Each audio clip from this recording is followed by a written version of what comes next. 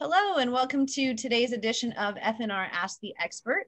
Today we're going to be talking about planning and resources for conservation tree planting. So we're joined by Lenny Farlee, who's one of our Purdue Extension foresters, and also Carrie Pike, who is a forest regeneration specialist with the USDA Forest Service in the Eastern region.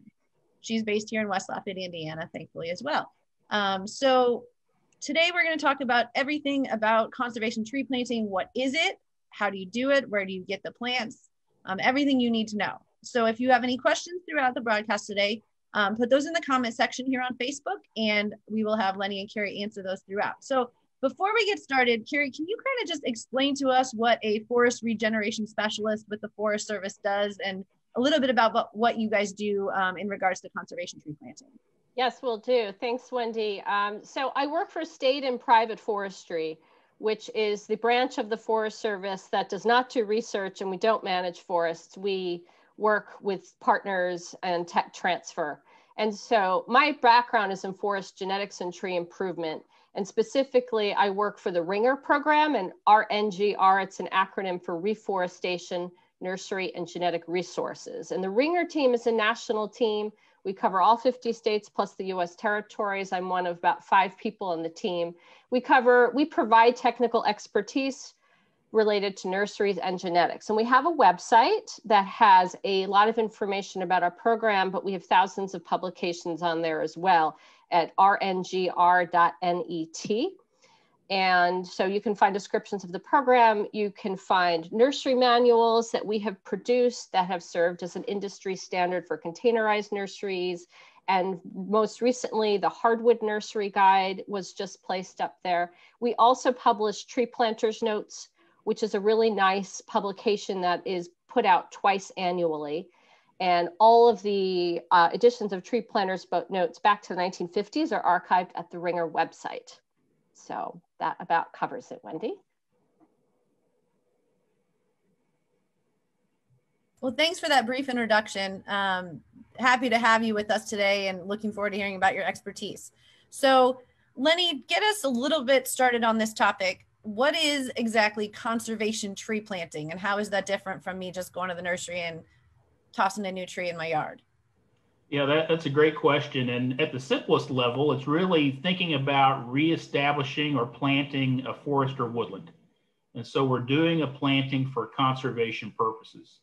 And what that also oftentimes means is we're utilizing native species to the area that we're planting.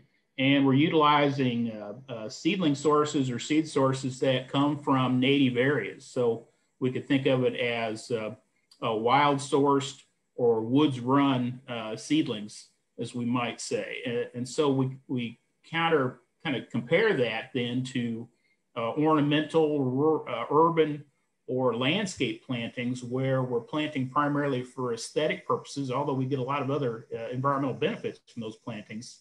And we're oftentimes utilizing special cultivars or even clones of particularly selected trees that provide very specific benefits, oftentimes aesthetic benefits. So that's really kind of the best comparison I can give. And I think Carrie's got some additional information on some of the particular objectives and some of the considerations for those types of plantings.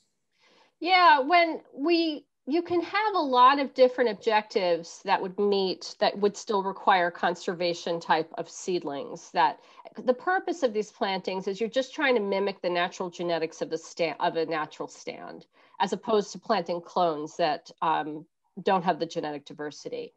But you can have multiple objectives that would meet this, such as you may be trying to control erosion. It may be aesthetics, as Lenny pointed out. You may have a wildlife planting. You may be just trying to convert an abandoned agricultural field to a forest. But all of these types of uses would benefit from seedlings that have genetic variation that is natural and would kind of form a natural woodlot that is something recognizable in the state. And something adapted to, we'll talk a little bit more probably about like where the seed should come from, but the purpose of planting native seedlings is that they're going to be adapted to your local conditions, as opposed to cultivars that are selected from one particular site. And so you want something that comes from not too far from where you're planting it. In trees, it's actually that not too far is bigger than you might think. Smaller plants in restoration, they try to keep them close to home, but the rule of thumb is generally 100 miles north to south, maybe 200 miles east to west. Don't go further than that for seed, which is why we tend to look for nurseries that are not, you know, within our state, because they tend to procure seed from within the state. That's great information. So don't be, you know, looking on the internet and just purchasing random seeds from wherever you happen to find them. Right. And Lenny also gave us a great resource, which is in the comments section here, about planting forest trees and shrubs in the state of Indiana. It's a great extension publication that will give you a further look into kind of some of the in-state resources. And obviously you can find those if you're not in the state of Indiana within your local extension offices. Most states have those, and if not, your local DNR or conservation office should have resources similar to that as well. So let's get a little bit into what we're talking about planting here. What are some of the different types of plantings that I might be considering for conservation? Well, let's look at the slideshow. You're really looking at, there's two main types of plant material that you can purchase. So if you think of all the plant material, we can kind of divide into two types. There's containerized seedlings and there are bare root seedlings. And the containerized are grown, as you can see, in small containers. And the bare root are grown in large nursery beds. And the difference is that the containerized are sold with the soil on them. The bare root is sold with the roots exposed. And so there are implications. You can, if you're handling that bare root stock type, you have to be careful. You have to keep them moist. You don't want to hold them too long. You want to get them in the ground quickly. Something in a container has a little bit more longer shelf life. So let's look at the next one. There's some more other nursery jargon that gets used sometimes. Sometimes nurseries will refer to a seedling type as a 1-0. All that means is it's been grown 1 year. The O part refers to the occasion where something might be planted. They may do a transplant where they'll grow something in a plug, like these little seedlings. They might pull it out of a nursery might take it out and then put it into a bare root bed, and then it gets called a transplant, like a 1-1 transplant. And that just means it's been a year in a pot and a year in a nursery bed. That's all that means. So if you hear 1-0, it just means it's 1 year old. So you can have 2-0 stock and 3-0 stock as well. So that picture was showing southern pines. And this one is showing hardwoods. So you can grow conifers, like pines are often grown in little containers. They are also grown as bare root. Hardwoods can be grown both ways, more commonly bare root, but here are some 1-year-old red maples in a styro block. And a styro block is just another type of container. And if you were to buy these seedlings, they'd probably pull them out and wrap them up, and you'd probably just get them in a box. And these are some 2-year-old tamaracks. This was actually part of a research trial. These would be called 2-0 stock. And you can see about the size. Conifers, like your pines and your spruces, they tend to be sold as 2- or 3-year-old stock. They're a little slower to grow in the beginning, whereas hardwoods, many of our hardwood species grow really fast. Like if you buy a walnut from the state of Indiana, it's going to be a 1-year-old bare root, and it's going to be very big. So they have very different sizes when they're small. The conifers tend to be a little smaller, so they tend to be 2- or 3-year-old stock versus a hardwood that may be a 1- or a 2-year-old stock. So also you need to think about the size of the containers. These are some maples. They're probably 3 to 5 years old. I'm actually not sure. This is at a private nursery. And you have to remember, if you're going to get a larger tree like this, you're going to have to haul it to the site, and you're going to have to dig a hole. That's probably what, Lenny, 1.5 times the size of the pot? Yeah, something like that. You need to be oversized. That's right. Yeah. There are advantages to bigger stock, of course. If you've got the space, if you don't mind hauling them around and you don't mind digging a bigger hole, they get above the competition and weeds more quickly. The smaller seedlings will need more protection. So there are different size pots. So ask your nursery manager, the person you speak to at the nursery, if it's a pot, how big is the pot? And this is about like a 1 or 2 gallon pot, I would say. And then the next one is a similar size pot. It's probably a 3-year-old beach plum, but you can see the shape of the trees or the shrubs will vary. And so you need to ask the nursery, you know, how tall is it? And they're going to give you the height from the ground to the top of the tree. And then you got to think, can I transport that? Can I carry that pot around? How many do I need? That sort of thing. So ask them how big it is. This is really big stock type. I don't actually know how old it is. I was guessing maybe a 5-year tulip poplar. Very big pots, big tall trees. So that's a big commitment. You're probably not going to plant many of these. You may go with smaller stock, but again, if you have a need, a woodland, you've got the ability to haul this stuff around and you can dig a big enough hole, you may want to go with bigger stock to keep it away from the deer. And these are biggest. These are probably 5-gallon pails, I'm guessing, maybe bigger. So they can get quite big. And most of these potted plants are grown, all the potted plants I've shown you, the bigger ones are grown at private nurseries. Bare root seedlings and the smaller containers may be grown at private or state nurseries. So Lenny, I'm going to ask you, I know we've talked in the past a lot about deer browse and protecting plants and deer fencing and, you know, should I put a little fence around my seedlings? Does that determine maybe a little bit which of these, how old or how large of a plant you want to go with? Maybe you can avoid having to do some of those additional things we've talked about in the past? Yeah, that's a great question, Wendy. So buying taller stock does give you an advantage in 2 ways. It's got an established root system in that container, and so it's got the potential to take off and grow a little faster than bare root stock does sometimes. And if you've got a plant that is more than 5 or 6 feet tall, you may have put the top bud out of the reach of the browsing of the deer. And so you've actually got an opportunity to get that plant above the competition of the deer. But as Carrie mentioned, there's a logistic aspect and also a cost aspect of this too. The larger stock you select to plant, typically the fewer you're planting.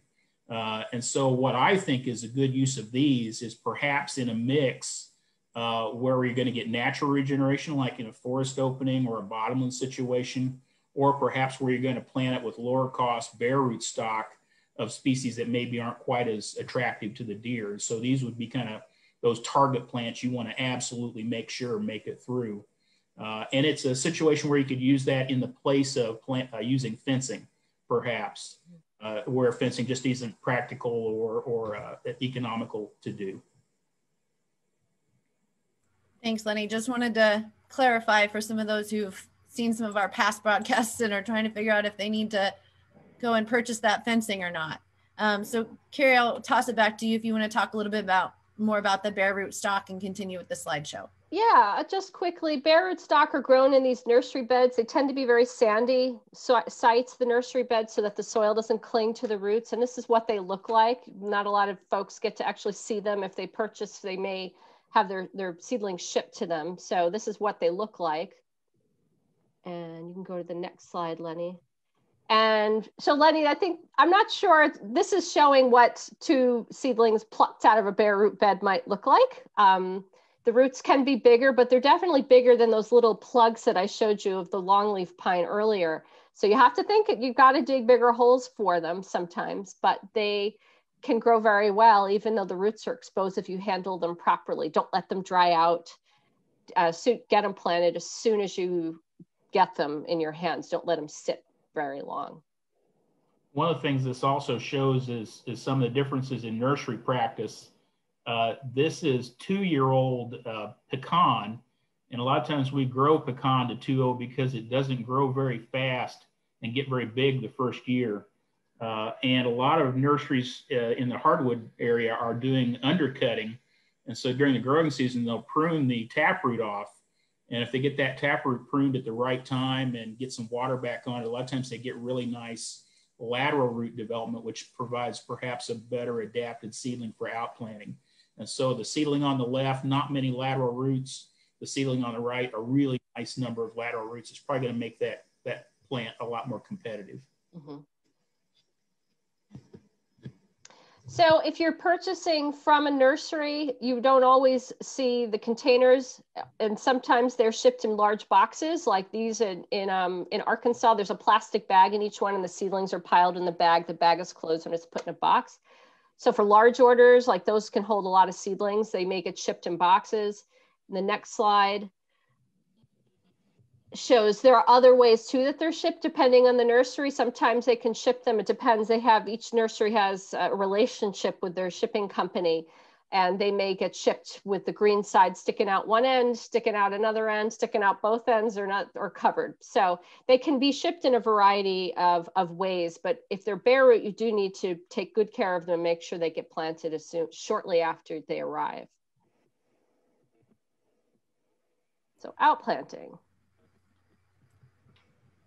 So one of the questions people ask oftentimes is, what kind of tools and equipment do I need to do this conservation tree planting? And a good stout shovel actually will do a fine job. Nothing wrong with using a shovel to create a hole that's deep enough to accommodate the root system, wide enough to be able to spread those lateral roots out, and then just use your personal horsepower to get those seedlings in the ground and covered back up. However, if you've got quite a few seedlings to plant, a lot of folks prefer to go to a purpose-built tree planting tool. And we've got some examples here. The one on the far right, or pardon me, far left, is called the Hodad. And this is a tool that is used to essentially sling down like a large hoe. You can see it's got a very long, broad blade. You plunge it into the soil, pull it back, and you've created a space to pop your bare root seedling or even a small containerized seedling in the ground. This, I think, is best suited oftentimes for slightly lighter, finer textured soils, sands, and sandy loams. If it's a really heavy clay, sometimes it can be tough to get a good depth push with this and open a nice big hole. The tree planting tool I see used a lot for hand planting the hardwoods here in Indiana is the one on the center and the right, and that's the KBC bar. This is a nice, heavy, foot-powered tree planting tool that's got a wedge at the bottom about a foot long, and so provides a nice, wide, and pretty deep hole that we can typically get our hardwood seedlings into, and use that to then plunge it in back of the original hole about 3 or 4 inches to close the original hole, and we can do a lot of planting over the period of a day with those tools. We're all about work harder, not smart, or smarter, not harder around here, right? Yeah, and that's kind of brings us to the next photo. And so if you've got a few hundred trees to plant and you've got a good back or labor in the form of kids or friends that you're willing to feed, tree planting bars and shovels may be your way. Or if you've got a site that you can't get equipment on, that's the other reason to use the tree planting bars or the Hodad. But if you've got a nice open site, like an old ag field, an area that was pasture in the past that you could get a tractor across, and you have a lot of trees to plant, like several thousand, it's probably time to think about getting a contractor out there, either a consulting forester or there are some contracting tree planters that have equipment to put those seedlings in the ground. And so these tree planting machines hooked up to tractors are designed for bare root planting, but they can do a very good job. A good experienced crew on an open field can put in several thousand trees in a day, where most hand planters were looking at 300 or 400 trees, and you got to ask yourself, how many days in a row can you do that? So with large tree plantings, oftentimes this is the best route to take.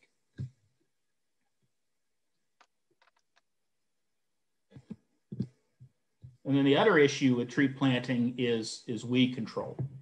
And so when we stick these little trees in the ground, we're either taking them out of their container or we pulled them out of the nursery beds. And there's always a little bit of shock to the system there. Plus, we're oftentimes going into a location where weeds and grasses could grow vigorously. And so what we typically recommend folks do is the season before you actually plan to plant your trees, start working on site preparation. So get rid of perennial brush and weeds in the locations where you want to plant your trees to provide a less competitive environment. And you can use tillage, herbicides, or a combination to prepare your site the season of planting. Make sure that you've got pretty good clean ground. It's a lot easier to plant on an area that's been prepped almost like you were going to put crops into it if you're going to do machine planting. And then we recommend doing weed control around these seedlings for 2 to 3 seasons after planting. And what that does is provide them with a competitive advantage over these aggressive growing weeds and grasses, lets them get a root system established, build a little bit of leaf area, and provide an opportunity to really get started and get established on the site. And if you have questions about how to do those things, the publications that Wendy mentioned, and also some references to professional foresters that I'm going to get to, those folks are good places to go to give you the detailed information to do that kind of work.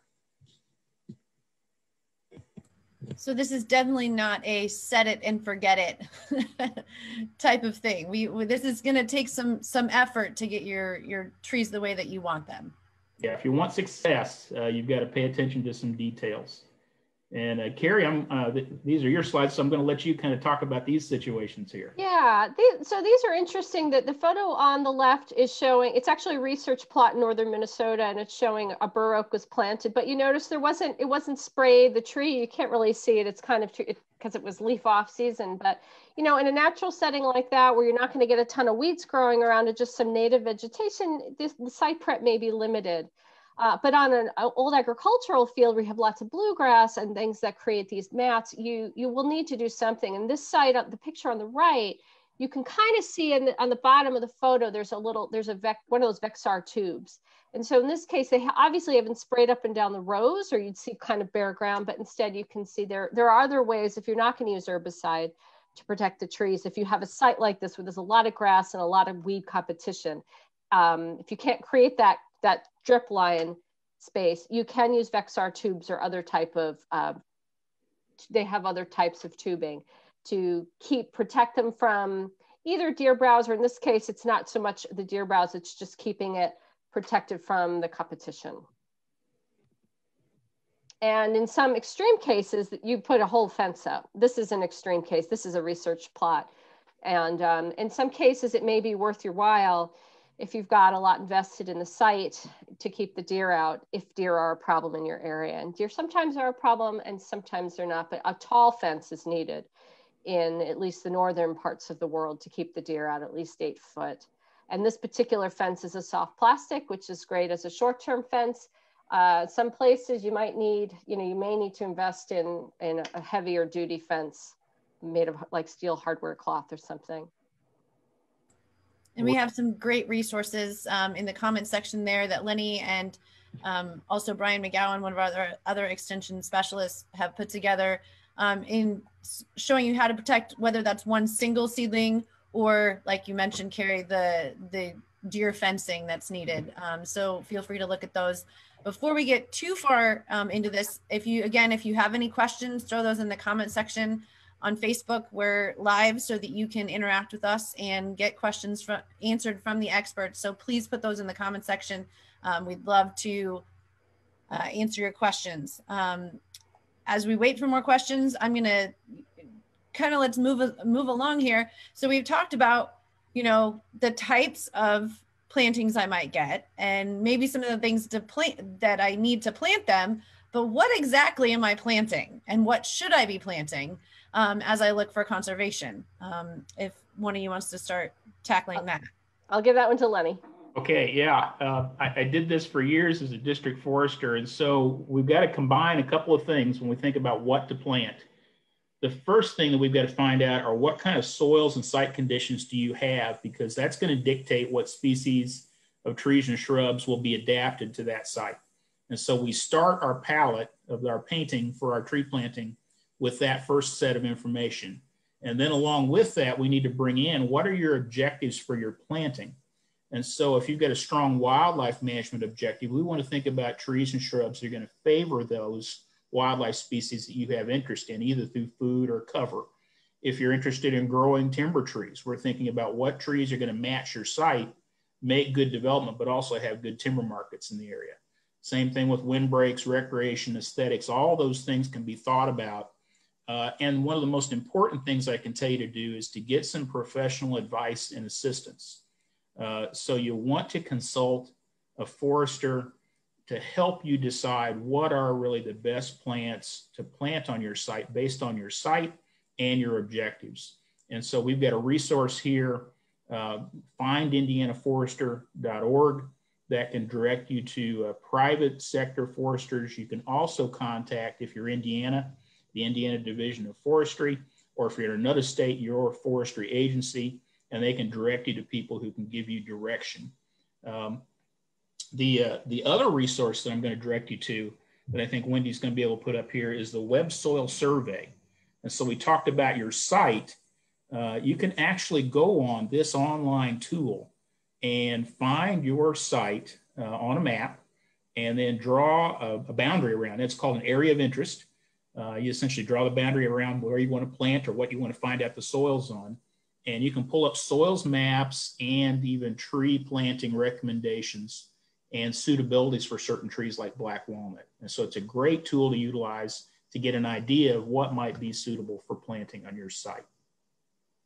Because we definitely don't want to plant something that's not going to grow or be suitable for what we want. Those are long-term mistakes. That's right.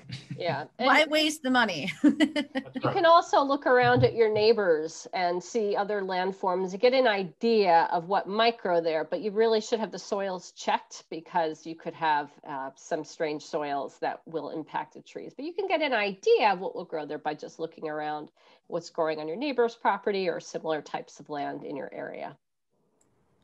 And while we're on the subject, Lenny, I know this is a big push for you guys and also for the U.S. Forest Service is planting natives. We want to make sure that we're not bringing in invasive species. I know they may look pretty, and I know we've had this conversation before, but definitely that's something we want to focus on to keep the habitats and to keep the native species rolling. Can you talk a little bit about that, Lenny? Yeah, if you're getting seedlings through your state nurseries, in many cases, that's what's available is either natives or species that have pretty much shown themselves not to be invasive. From other private sources, you kind of got to be careful. You may have some offerings that could potentially cause problems in terms of becoming invasive, or as a non-native, simply aren't going to offer the level of environmental benefits that our native species do. So it's good to remember if you're thinking about wildlife, reforestation, biological diversity, all these species have co-evolved together if we're utilizing natives. If we're bringing something in from outside, it may not have good relationships with everything else and could turn into a weed. So utilizing natives is highly recommended. And that leads us right into the next thing. You do have safety within the state if you're using a state agency. So Carrie, can you talk to us about where should I be going to get this? We've talked about nurseries. We've now mentioned state nurseries. Where should I be looking to get the best quality and best plantings for my money? So you'll want to shop around a little bit. There are some state nurseries in some states like Indiana, but we also there are some wonderful private nurseries as well. And I would recommend that you go to the Ringer site. And we have a national nursery directory, and you can type in your state and it will give you a list of all the nurseries around that sell primarily conservation grade seedlings. So it's not going to include the pop-ups that come up in the spring selling you flowers.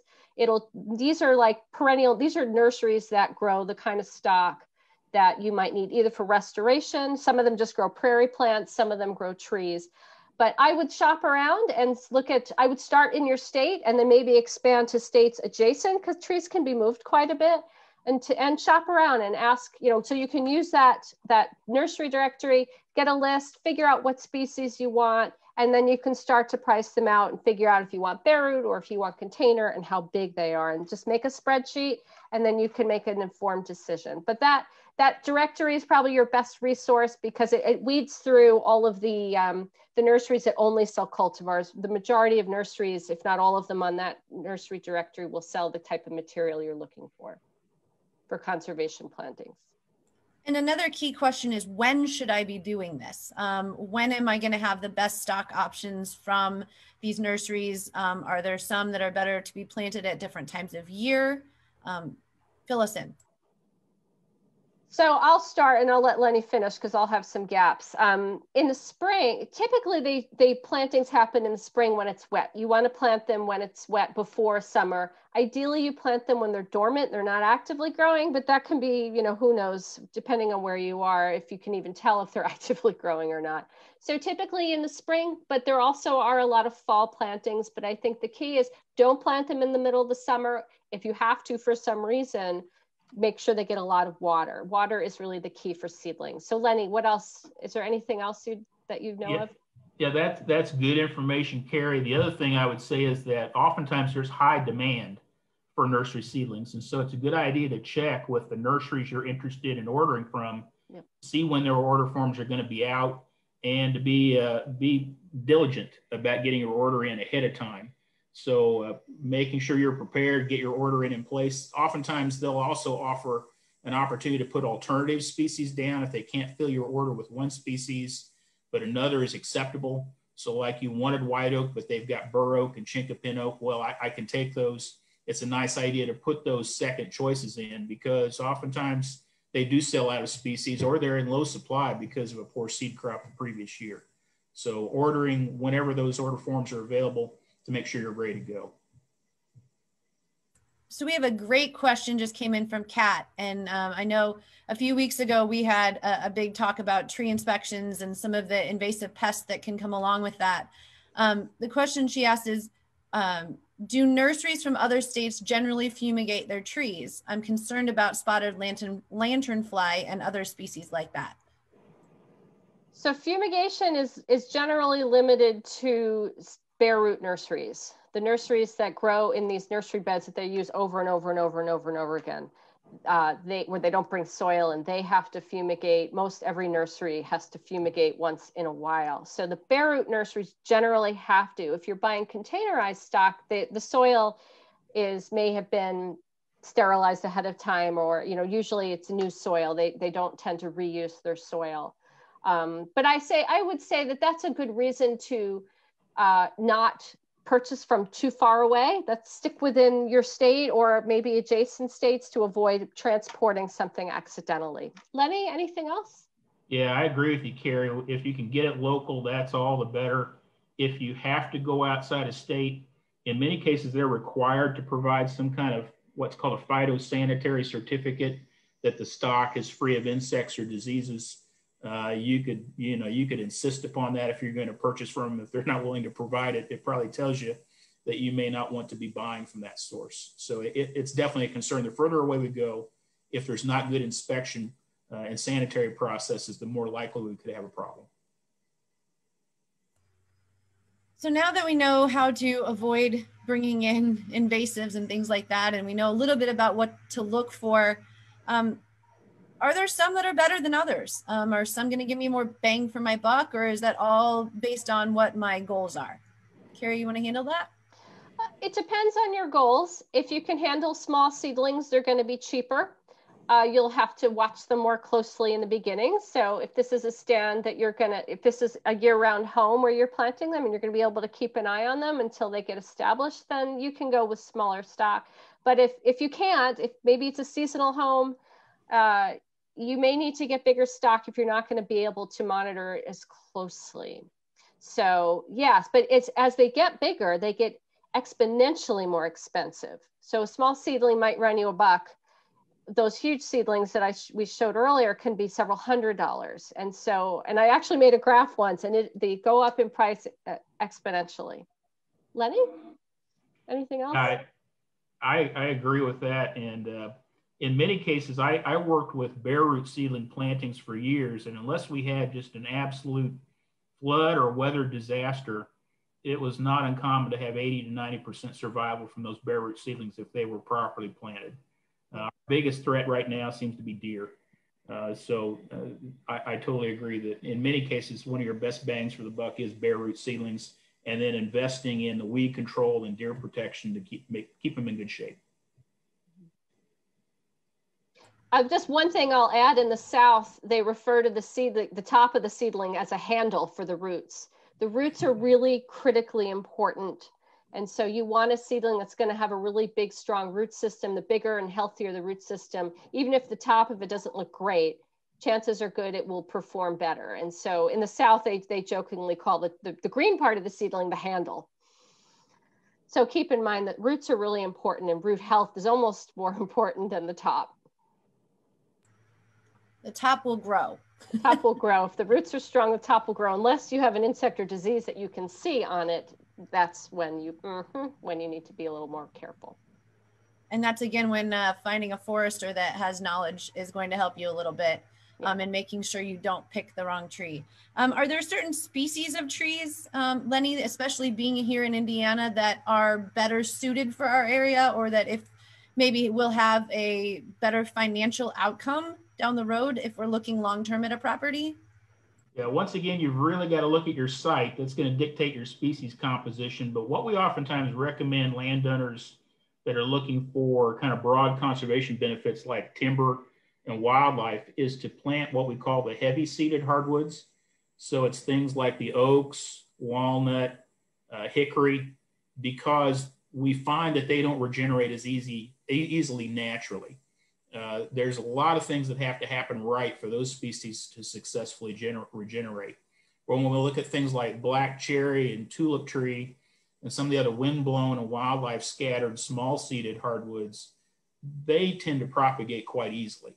So if I was to recommend people to plant a specific group, that's the group I would look at. And the other advantage is that the oaks and walnut are our premier timber species, and the oaks are our premier wildlife species. So if we're looking for real, both economic and environmental bang for our buck, those are great species to plant. And we have a great comment came in on our Facebook. So they love their 2-year bare seedlings for urban forest recovery. There's less transplant shock and lower water demand compared to large containerized trees. Is that your experience as well, Carrie and Lenny? It can be. Yeah, if they're taken care of, I think they're a fine tree to plant in a lot of cases.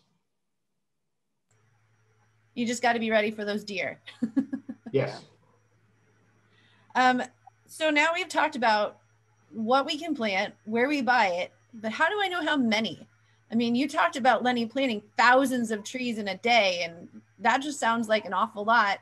But is it determined by the acreage that I have, the type of soil I'm dealing with, what I hope to get out of it? Just run us through the numbers, if you will.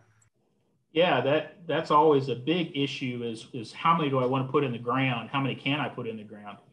So for what I would call reforestation plantings, where we're trying to recreate a new forest using seedlings, and we're going to use those bare root seedlings, I'm normally recommending people plant on an 8-foot by 8-foot spacing, and that's 680 trees per acre. And so it kind of gets back to that hand plant versus machine plant. How good of a back do I have? But what that does, that tight spacing recreates a forest quite quickly. Puts shade on the ground, it forces the trees to grow straight. We have a good stocking, even if we lose some trees to mortality or deer damage. And we can even go denser in some cases if we have a lot of deer pressure. So it's a lot of trees per acre, but what it's doing is creating that forest environment very quickly. With containerized stock, sometimes in some cases we can back off of that a little bit and accept some natural regeneration that floats in. So I mentioned those light-seeded species like tulip tree, black cherry, a variety of others that are wind-blown or wildlife carried can actually come into some sites and kind of build up our tree regeneration numbers. And then we can just do work to thin to favor those trees, maybe containerized trees that we planted that we absolutely want that species there. But in many cases with these conservation plantings, we're talking about hundreds of trees per acre, not tens or dozens. So Carrie, when I look at options, and I know I have a lot of these, containerized, reverses, whatever, what questions should I be asking the nurseries that I'm working with when I'm looking at these trees? Well, make sure you have a handle on how big you can ask, how tall is the tree? like, you know, so they may say on their form that you can find online, they may say it's a 1.0 black walnut. And you need to find out how big is that black walnut. And that will help you decide, do you need to fence it? You know, how can I transport it? How big a hole does it need? You might also ask them what the diameter is at the root collar. The root collar is the diameter right above the soil. And that tells you how big the root system is. That's a surrogate for the root system. And so if it's really big, you're going to have a really big root mass. If it's a tiny little seedling, it'll have a small root collar, it'll have a small root mass. So ask them how tall the seedling is, ask them how, if it's a container, you know, what size container, and then think about the logistics of transporting it to the planting site. But yeah, don't be afraid. But if they use jargon like 1020, just say, you know, do you mean this is a 1-year-old seedling? That's what that means. But do ask them. They do want to help you. They want, all the nurseries, state and private, want to make sure their customers are happy. And so, but you may need to do a spreadsheet and price out. So I can get a 2-year-old bare root seedling, or I can get maybe a 3-year-old containerized. And you may want to put on a spreadsheet what this difference in cost is, what the difference in sizes, what you know, how big, how deep the holes are, how many you want to put per acre. And so all that goes into your decision making. But call around, call a couple of nurseries and get some estimates on the height of the tree, the size, the cost per tree, and make sure they have the species that you're interested in. So Lenny, I think this one's for you. We have another question that just came in. Kat wants to know, how important is weed control? For background, she has a field of 500 newly planted small native bare root trees and shrubs that they planted in June as a pollinator habitat. They now have crabgrass that has come into the area, but have been told not to worry. Should they be concerned? If so, what action should they take? I agree that crabgrass is not a big concern. It tends to be a late, low stature weed. It's not especially competitive with the trees. What I think they should consider doing and plan to do next year is next spring, late March to April, think about an herbicide application. And if they don't know how to do good herbicide applications, they may want to contract this. And so oftentimes we're using a combination of what we call pre-emergent herbicides that are active in the soil and prevent weeds from germinating, and post-emergent herbicides that will actually kill the weeds that are coming up. The trick is that the rate of application for the pre-emergent herbicides in particular is critical. You put in not enough and you don't get weed control, you put on too much and you damage or kill your trees. And so you do need to know what you're doing. With the post-emergent herbicides, the application is also critical, because if you hit the weeds and the trees, you've got a chance of killing both. But if you do a good directed spray, you're going to control the weeds without killing your trees. So if you don't feel confident in doing that yourself, get a hold of your tree planter and see if you can't get them contracted to do a follow-up weed control, and do that for a couple of years. I think once you've done that, oftentimes we can back off a little bit. The trees have got a little bit of a head of steam, they've got a root system, they've got a fair amount of leaf area, and they can take off and do relatively well. But I think weed control is critical. All right, as we wrap up, Carrie, anything else that we've missed that you want to mention, things that people should be watching for, any resources that the U.S. Forest Service or that you could give to them? And then Lenny, I know you have some you want to share as well as we wrap up this planning and resources for conservation tree planting session. Yeah, well, the Ringer site has resources. All the state, if you're in Indiana, the state has some resources on tree planting and a state nursery. But also, if you're working with private nurseries, ask them. They often have their own set of resources because they want your business and they want you to be happy. So, you know, if you get online, you find a nursery, you can call them, say, hey, you know, I haven't done this before. Do you have any planting suggestions? They may very well, whether it's a state or a private nursery. So whatever stock type you decide and what nursery you decide to go with, just ask them what they've got. But if you get online, Indiana, DNR has resources for tree planting, and I imagine other states do as well. And I'd chime in that we've also got a series for planting and growing fine hardwood trees called the Planting and Care of Fine Hardwoods. It's on the HTIRC site that I think Wendy's got here and can share. And we've got several publications that deal with both site preparation, planting, and follow-up care of hardwood seedlings that should be helpful as well. Great. And if you want to know more about some of the native tree species, Lenny has it. I'm going to give you a great plug here because Lenny, it's pretty cool. I've learned a lot. He has an ID That Tree series that he does that comes out every Friday on our Facebook page here. And you can learn about some of the native trees, where they grow well, how to identify them, different things about them that make them really cool. So I'll put that link in the Facebook comments as well. But it gives you some ideas as you look at maybe some of the options you didn't know about, and maybe even you'll learn about some trees that you didn't know were native to Indiana. I know that's been an eye-opener for a lot of people. So thanks for that, Lenny. My pleasure. Again, wanted to thank both of you, Lenny Farlee, Extension Forester, and Carrie Pike, who's a forest regeneration specialist with the USDA Forest Service. If we didn't answer any of your questions, please feel free to leave those in the comment section, and we will have these guys answer them after the fact. So feel free to go ahead, and if you're watching this after the fact, go ahead and leave some questions, and they will get back to you. Again, thank both of you.